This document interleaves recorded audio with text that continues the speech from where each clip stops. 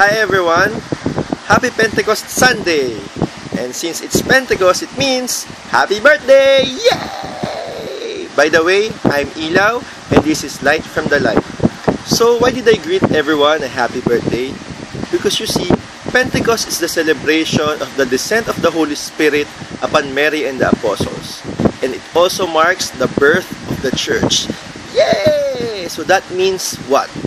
1,984 years old na tayo. Grabe, ganun na tayo katanda. We're so old and yet we're still strong.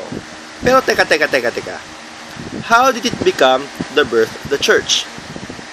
Remember, during the ascension, Jesus told the disciples to go to all nations and make disciples of all nations, baptizing them in the name of the Father, the Son, the Holy Spirit. However, hindi kaagad yung ginawa ng mga apostles. Bakit? Kasi Jesus also instructed them to wait muna. So punta lang sila sa Jerusalem at maghintay lamang doon. That's why pag binasa natin yung book of the Acts of the Apostles, we would see that the disciples really just, naghintay lang. And on that particular day, which is what we are celebrating now, dumating ang Espiritu Santo na para bang tongues of fire sa kanilang ulo, and that began everything. That started everything. After that day, they started proclaiming, they started evangelizing. So yun, that's why it's also the birth of the Catholic Church. Now, you might ask, bakit Pentecost? Why is it called Pentecost? You see, the term Pentecost came from the Greek word Pentecoste, which means 50th, ikalimampu. Kasi ito yung ikalimampung araw after ng resurrection. So from the time ng resurrection until the day that the Holy Spirit descended upon the apostles, merong 50 days doon. Ganun lang siya kasimple. Pero during that time, hindi pa talaga siya tawag na Pentecost.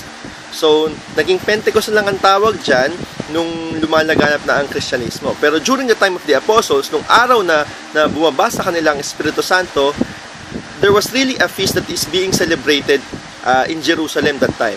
And it's called Shavuot. I don't know if I pronounce it correctly because it's in Hebrew, but it's also called the Feast of the Weeks. Ito yung pista ng mga Hudyo kung saan sineselebrate nila or inaalala nila yung pagbibigay ng Diyos, ng Panginoon, ng Torah kay Moses sa Mount Sinai. So this is a very, very parang grand celebration sa kanila. So talagang pista siya na ang daming pumupunta sa Jerusalem.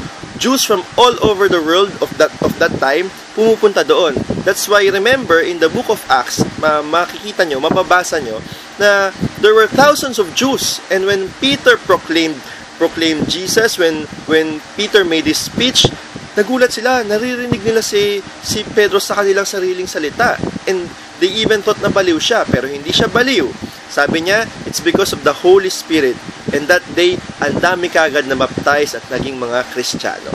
So, anong ibig sabihin lang natin ito? Anong magandang reflection sa atin for this day? Una, we should wait.